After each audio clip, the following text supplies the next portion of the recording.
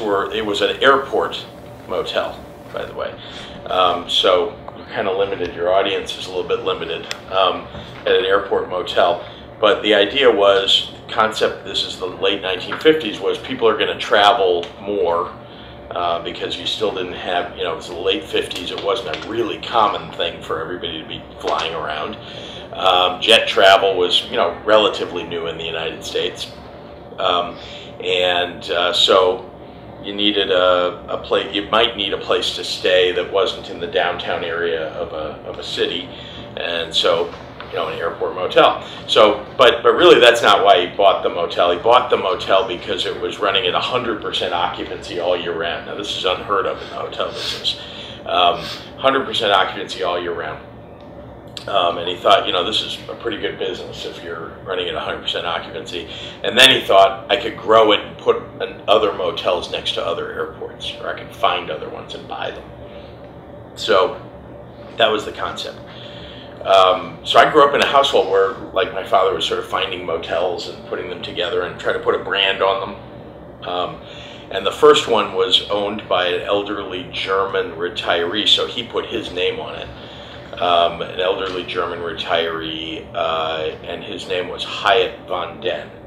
And so the first, this first motel was called Hyatt House, because it was named for this fellow.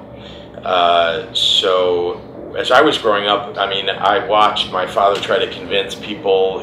We had people over to our house pretty much every week, where my father was trying to market to, you know, leaders of companies to have their executives stay at our motels, and he was successful at doing that. I was sort of like a prop in his marketing scheme, you know. It's sort of like bring out the children, and, you know, the lovely children, and we would smile, you know, and shake hands like dutiful children, and then go back, and, you know, we were really, I'm sure, nasty little kids the rest of the time to them, but, you know, but we did that. So I'll take some credit for the fact that the business built, I guess, because I was, you know, proper in my shaking of hands.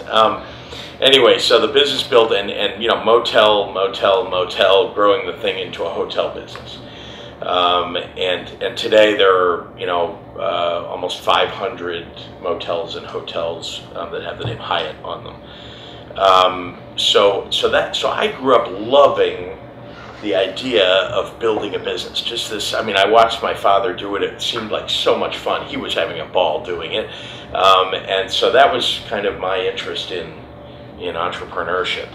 So when I, you know, as an adult, when I had an opportunity to sort of choose a career path, the idea of investing in and standing next to a lot of entrepreneurs and helping them with their ideas and helping them build their dream seemed like very natural to me. It felt like I was experiencing that feeling I had with my father when I was young. And I still feel that way. So when I started the venture capital firm, which was, we used to call it New World Ventures, and then we changed it to this oddball name, Pritzker Group Venture Capital. But New World is really a better name, if you ask me, but this seemed like, you know, we needed to put our name on it. So when I started New World Ventures, we had not a lot of money, and we had the idea that we would, you know, find the best interesting companies. It would happen to be 1995.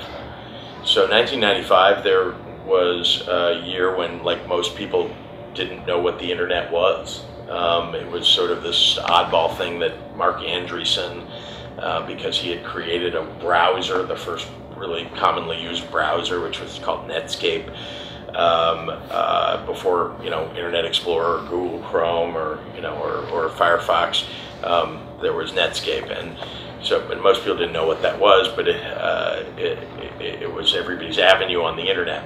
So 1995, I started seeing interesting little businesses that had this crazy idea of going on the internet, doing strange things. And I know this seems like really ancient history to you guys, but back then, you know, there were no online colleges or universities. You couldn't take a course online. Nobody had heard of that. Most of the things that we all think are commonplace, you know, didn't exist. So the idea, so as a venture capitalist, I had to evaluate these things based on no history, of any success online, really. I mean, there was just almost nothing in terms of business development that you could focus on and say, is it like the successful one over there? And then I'll invest in it if it's like that. There wasn't anything to measure these things by. So it was hard. And some of our early investments, as it turns out, in the venture capital world, if you pick your vintage correctly, in other words, if you enter at the right time and inflection point in some area of venture capital, you can be hugely successful. You don't have to be sort of genius. You just have to be really good at picking business models. And so I would say we're not genius here, we're just pretty good at picking business models. Back then, just to give you a sense for the early investments that we made, I have to say, every single one of them, the early ones, was successful. I mean, we really thought we were geniuses, but we weren't. We were just hitting a great inflection point in the market. But an example was we invested in the first, or one of the very first, online university or online course providers. So back then there was nobody taking a university course online. So you said, well, who's going to take a course online, right? I mean, people go to a college and they, walk into a building and they sit in a room and they listen to a professor who's standing there. Who's going to watch a screen and learn anything or want to do that even? Because nobody was doing it. So we couldn't imagine it.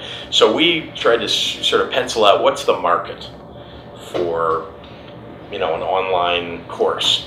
And the answer was, at least the way we figured it out, was, okay, well, who can't get to a college but wants to take a college course? People who work all day, and so they can't fit it in their schedule to get to, they have to work, so they can't get to a class that's in the middle of the day. That would be an example.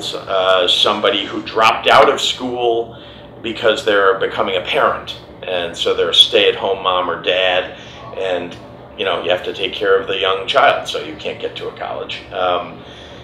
Maybe somebody who's disabled, right? So a lot of universities, I'm sure you've seen at ETHS, there are lots of steps, and these buildings are very old. It's difficult if you're disabled. So those are three examples of large groups of people that couldn't get to a college or university that might want to take courses. And then you try to figure out how many people that are in those big categories actually do want to take courses, and add up your market and say, well, that's the total possible market of people, and then figure out, well, what are we going to charge for a course?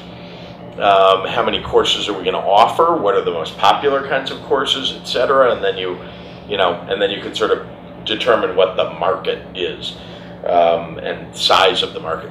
If you're in venture capital today, you really don't want to go into anything that doesn't have $1 billion market. If there isn't $1 billion worth of potential revenue out there, at least for an idea, it doesn't mean you have to get all $1 billion, but if there's a whole market of $1 billion, then it isn't worth doing, probably. Because I'm not saying it doesn't make a great business. You guys could go create a great business that a venture capitalist will never invest in, and you'll make a lot of money. What's the difference? Because I need to make 10 times my money or more. You may need to make $400,000 a year and live a good life. But I can't put enough money to work and get 10 times my money in a business that's going to make $400,000 a year.